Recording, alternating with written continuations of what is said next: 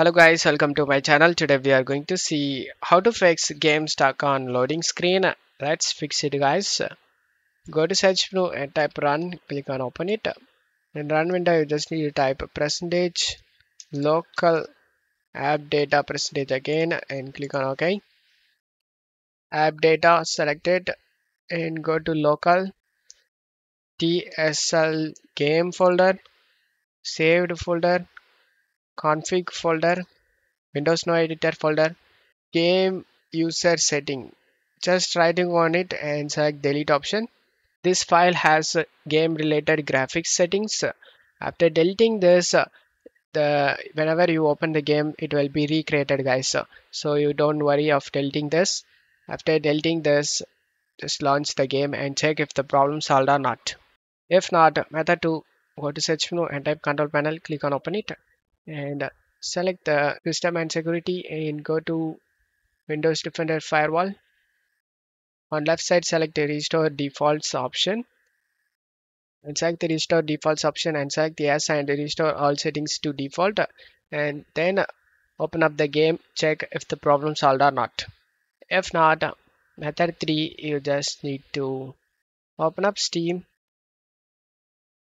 right click on the game and select go to properties and go to install files and select browse option. Double click on this TSL game content, right click on the movies and select rename option and name it as movies 1, and then just to close stuff here and launch the game.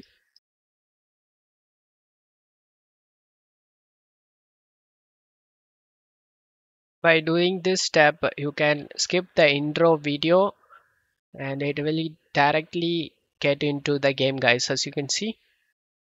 And if this method doesn't fix your problem, then method 4, you just need to select the Steam tab and select exit option, and this will close Steam completely. After that, just right click on the Steam on the desktop and select run as administrator and select yes, and then go inside to the game and launch the game guys. This will fix the permission related problems.